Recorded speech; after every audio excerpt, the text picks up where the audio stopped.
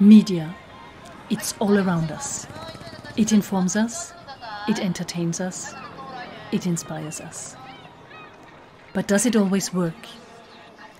Evidence is growing that negativity is driving people away from traditional channels.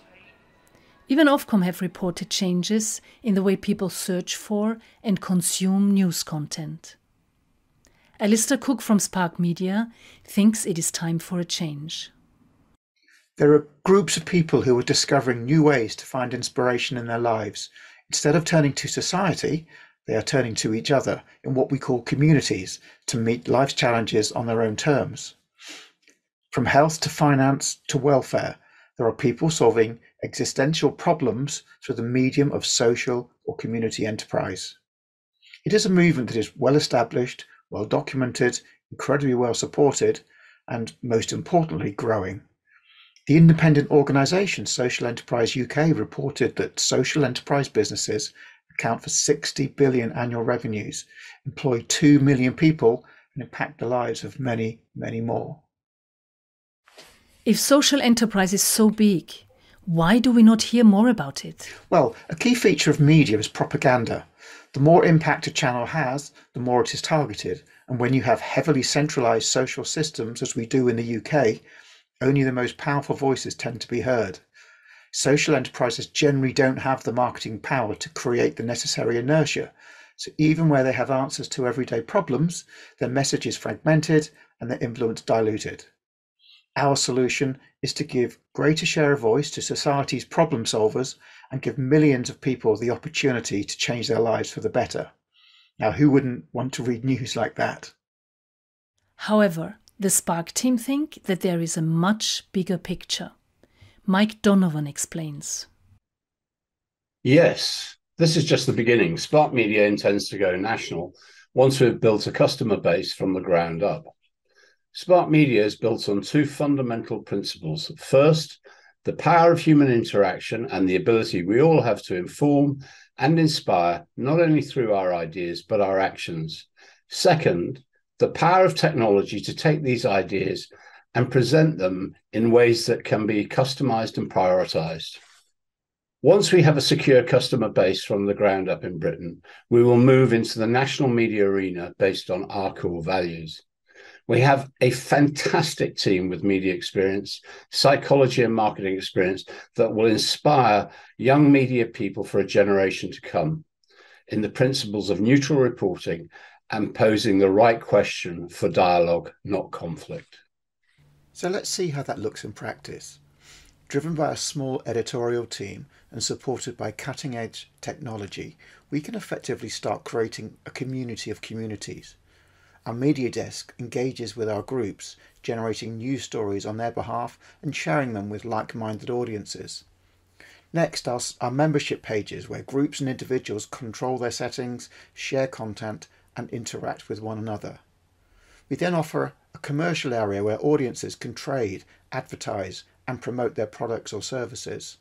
And finally, and this is the key to expansion, our publishing activities that will take the best of our content and amplify messages to external mainstream audiences. Income is important for any business. Alistair describes the Spark revenue model. First, we should recognise that the community pound is very strong. For example, a pack of farm sausages is probably double a supermarket's, yet to an informed audience, it still provides value for money. So educating people will bring both demand and buying power. At the core of our revenue model, there are three main groups. These groups have intersecting needs. Our social or community groups not only provide thought leadership, but they also bring existing followers. They are interested in broadcasting their message to recruit new followers and supporters. Despite having a story to tell, they are unlikely to have a media team and will value recurring exposure for minimal effort. We propose to charge a monthly fee of around £100, although we anticipate further revenues by hiring out our media resources for bespoke projects. Individuals will bring an open mind, they will share opinions, and of course they have buying power. They will be stimulated by quality content and motivated to consume thoughts and ideas both from the groups and from one another. We propose a monthly fee of £10. Membership is not essential, but it will open up other benefits such as peer-to-peer discounts, personalised information flows and opportunity to get involved. And then we have commercial partners and sponsors. As the demands of ESG and social responsibility gather pace, investment into community-based marketing is coming from organisations across all business sectors. We estimate around £2,500 per sponsor. By carefully curating the information flow generated by these three groups, we can create a proactive but broadly self-contained environment worth investing in. Mike explains what this means for Spark's financial performance. Let's look at a 5-year model and the return on investment that investors are likely to achieve based on the initial capital investment of $250,000 with SEIS tax advantages. Our expenditure is largely absorbed by staffing costs, but there are some capital outlays and production costs required in startup. The investment will give us the ability to acquire the necessary production resources and keep the project moving as we attract our following and move towards critical mass. Our revenue is based on the combined activity of our three key segments, and we see the essential milestone of 16,000 followers as our first key point. What's really important here is that we provide investors with several exit points.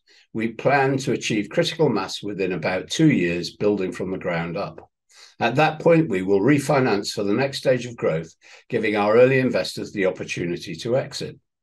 So that is our initial funding objectives, to invite investors to participate in a media initiative that really will build from the ground up, to have an opportunity to realize their investment in and around 24 months, and further opportunity to invest as we go national and inspire the next generation of media people.